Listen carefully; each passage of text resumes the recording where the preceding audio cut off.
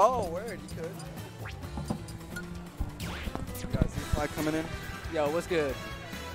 What is good? Oh man, I haven't been on a Wednesday night fight commentary run in quite some time. It's been a minute, man. It has been a minute. How long has it been? It's been, how long has it been? At least like November. Wow, man. Yeah. What have you been up to? Work, lots of work, but chilling. Really reaching out, you know, trying to branch out outside of SoCal. Yeah, I got the opportunity to go to Tri-State Showdown. That was a lot of fun. I know you just went to I went to Let's Make Make Moves, Moves. Yeah, that was a lot of fun. All right, so we got Snake versus Wolf, and Charlie's really good at this matchup. I know his record against Q is really solid, but I'm not sure how he is against Melo. Well, I know Melo. I've always liked Melo's snake style. Like you can see, it's really dependent on grenades, which most snakes are. And Charlie's doing really well, just like not forcing himself. Yeah, patient Charlie. He's just going to be standing there waiting for Melo to really put himself in a situation where he's not going to be able to defend himself. He's either going to try and knock Melo off the stage or put him in stun with the blaster, or try to commit. Yeah, there you go.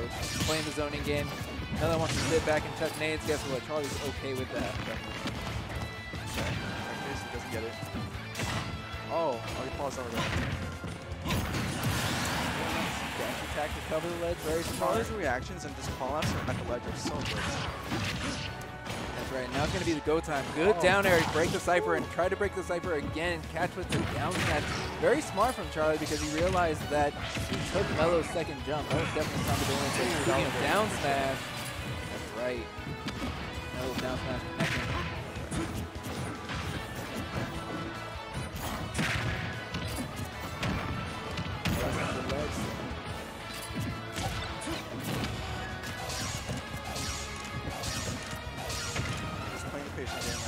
That's right, playing the patient game. I like how Charliedaking used the invulnerability from the deflector. Yeah, that's definitely really good. One thing that I'm not sure if he's going to bust out right now, I don't want to mention it yet, just in case he does. Wolf, Is he an F smash? He could combo, while he's comboing Wolf, and Wolf has the thing where, like the frame one grenade, right? That can like break out of combos. If he does a down B, then it basically hits Snake, it breaks the grenade, but it doesn't hurt Pro. So we might use that for combo. Okay, doesn't Charlie usually try to like do a falling fair into reflector shenanigans? Yeah, that's what I mean. Yeah, well, I hope we get to see it because he likes to show it off on Twitter. I don't really get to see it too often in the tournament. He's so entertaining.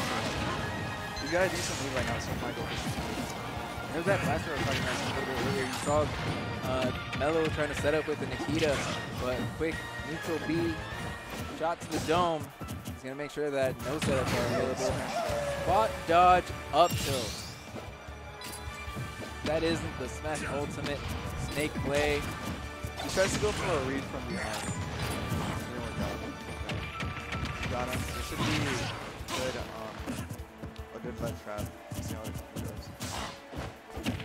Yeah, honestly, Charlie was just looking at Melo push a button at the ledge. He was covering enough space where if Melo had pushed the button, or even if he rolled, F-tilt would have been reactable. He's really just trying to trap over and over. Trying to catch it landing. Good. Oh, he was definitely dead. He was definitely dead, but I don't think he wanted to risk going off stage at that percent.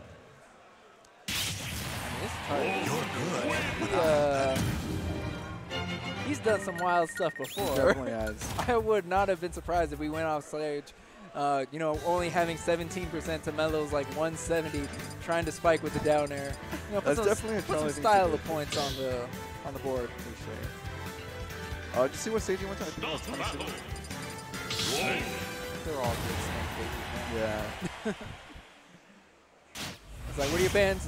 That's cool. We're still on a good stage. Yeah. Let's see what Melo does to make some gameplay. Go! Starts off with the down B. Very wise, expecting the tomahawk that time. Melo going for the grab first. It's like combo breaker. I don't know if you're noticing, but Charlie's also a lot more aggressive, like on the start of this match than he was in the last one. I think the last one he was using more to fill him out. again, that's pretty typical, especially with like the higher level players. I'm Oh, sure you can nice attest to up that. here. Yeah. Do you ever like hold back a little bit just to try and get a kill for your opponent? Oh, yeah, You just definitely. rush him down and say, you Well, gotta deal with it this. also does depend on the matchup. Like this one in particular, I definitely just stay back. But if it's like a character I could easily rush into, then I'd probably start off really aggressive. But anyway, this match is going a lot more even than it was the last game. Double there, especially trapping with the platform extension. This should be a decent combo. Okay. Yeah, forward air, in back air. Should be fine. As long as you could get off the ledge, you'd be good. What I've always found interesting about this kind of ultimate is before in Smash 4, if you were on the platform and it was off stage, most of the time it was you either reset to neutral or whoever was on the platform was typically in an advantage state. Here it doesn't feel like that. It actually feels like you're in a bad position. Yeah, definitely. But it also does depend on like the percent. Because if you're at a if you're up a stock and you're at a platform, then it's more seen as like platform camping, so that person shouldn't worry too much. So this match is starting to feel like it was the last game. Charlie's starting to get the lead a little bit. Oh, and for the roll read. Oh my god.